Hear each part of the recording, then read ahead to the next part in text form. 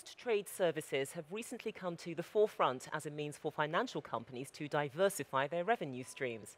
Post-trade processing allows the buyer and seller of securities to root out and rectify any errors. It's innovation that's making an impact globally. Well, here to tell us more about that and specifically the future of the securities industry in Russia and the wider CIS region is Maria Krasnova. She's the deputy chairman of the executive board of Russia's National Settlement Depository. So, Maria, welcome to Sibos TV. Thank you. A very long question now, with quite a few things packed into it. But look, we know that NSC is one of the largest central security depositories in the CIS region. So given that, how do you see the infrastructure for the securities market developing there? And could you see something similar to the ECB's project, the T2S platform, happening anytime soon? And more importantly, is there a need for that? Oh, it's quite a complex and interesting question. Thank you. CSD community is really diverse. There are more than 135 CSDs all over the world, and each of them is unique. The profile of each CSD is defined by many factors, by the needs of the particular market, by the local legislation, by the level of inclusion into the international securities settlement space, and other factors.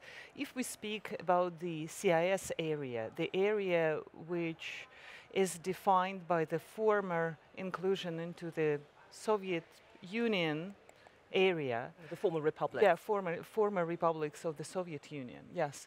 I should note that all the CSDs from that area are relatively young. They appeared relatively recently, in early 90s, I mean, most of them. So, which made them able to adopt the most modern technologies that existed back there. So, we all had an opportunity to learn from the developed market and not to make the same mistakes or to overcome some phases of development that were obsolete back then. So, for example, we do not deal with paper-based securities like at all. We are fully digitalized and we only maintain electronic interchange with all kinds of counterparts we are dealing with. So, each CSD in the region is unique. So some of them have just recently emerged, like CSD in Tajikistan, for example. Some of them, like NSD I'm representing today, is a very well developed technologically business processes-wise institutions. So it's again difficult to generalize, but what we have in common is that we all fulfill systemically important functions in our markets, and we all consider ourselves as institutions that perform socially important functions, so that create public good and that impact the financial stability, access to financial services, and that ensure that the population of our countries would get access to the financial services they might need. Now, the goal of your strategy is infrastructure internet. But what does this mean in practical terms? That is an expression that our CEO, Adi Astanin, used when he was laying out his vision for NSD's business model in the future. So I may try to give you two interpretations. First of all, is that NSD has developed quite an extensive electronic communication network. So we communicate with our counterparts electronically, and we work on the formats, on the standards. We ensure that all our customers have fair access to our services, electronic services.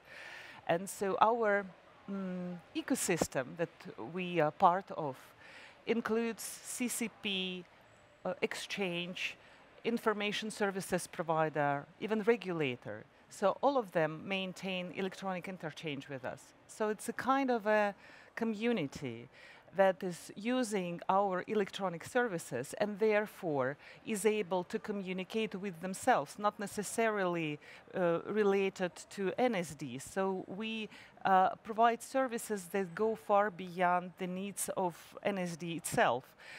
So that could be one analogy to the internet, so like a mean of communication for the participants of EcoStructure. Another one would be that NSD as an organization collects, processes sensitive information and gets access to this information to the interested party. NSD is seen as a trusted provider, and we can get access to the information about financial instruments, issuers, market participants, corporate actions, and all other kind of sensitive information. And therefore, by applying to NSD, you can get whatever you need, I mean, informationally wise. That would be the second analogy. That's my understanding of Edie's ideas of infrastructure, internet in the Russian financial market.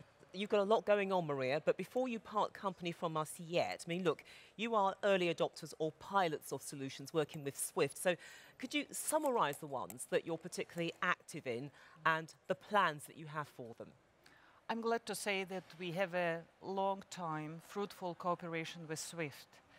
We maintain contacts with RosSWIFT, which is a community of SWIFT users in Moscow that are gathering together to work on the solution that SWIFT can help us all with, and how we agree on how we work together to implement the best solution possible in the market.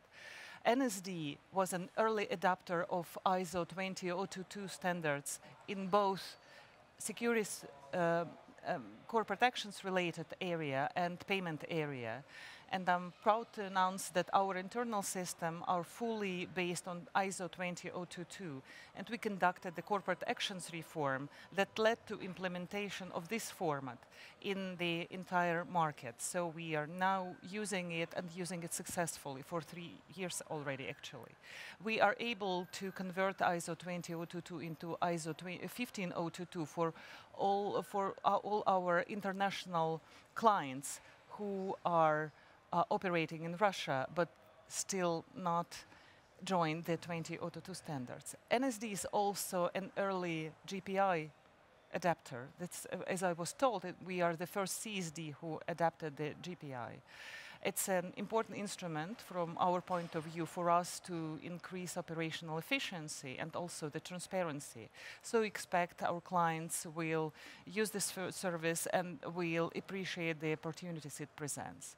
We also have this joint project with SWIFT. We are exploring together what opportunities API presents in the securities settlement area. So it's an early stage, R&D stage actually, but we are hoping that jointly we can decide on what's the prospects of this future technology is for the industry in Russia. Well, it certainly sounds like you have your hands full. We look forward to hearing more about how this develops in the future. Maria Krasnova, Deputy Chairman of Russia's National Settlement Depository, thank you very much for joining us. Thank you for Sibos having TV. me. Thank you.